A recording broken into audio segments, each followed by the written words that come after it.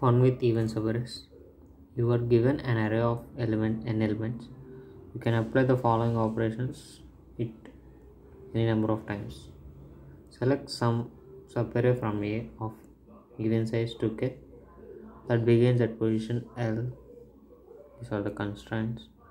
And for each I between 0 and k minus 1 inclusive, assign the value al plus k plus I to al plus I. For example, this is the array A is equal to 2, 1, 3, 4, 5, 3, and the L and K values are 1 and 2. Applying these operations, the array will become 3, 4, 3, 4, 5, 3. You should find the minimum number of operations needed to make all the elements of the array equal. Okay, we should do this operation a number of times so that all the elements of the array should be equal, and we need to print the minimum number of operations needed to make that possible. Okay, the input contains, first line of the input contains the test cases, and the next line of the input contains an integer length of the array, and the next line contains the elements of the array, and so on.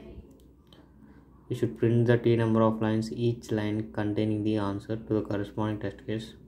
That is the minimum number of operations needed to make equal all the elements of the array with the given operation. This is the input, this is output. Okay, these are the sample input and output.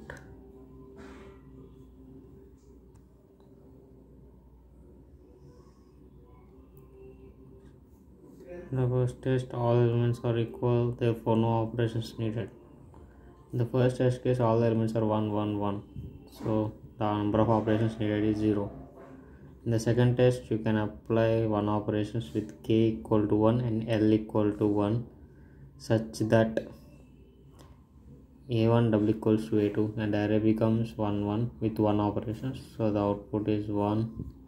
In the third test case, you can apply 1 operations with k equal to 1 and L equal to 4 such that the fourth element becomes 4, so all the elements are 4, so the output is 1. In the fourth test case, the input is 4, 2, 1, 3.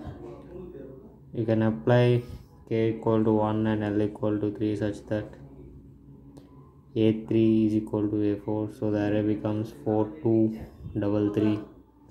Then you can apply k2 equal to k equal to 2, so that A1 becomes A1 and A3, A2 and A4 becomes 3. So you perform these operations 2 times so that the output is 2.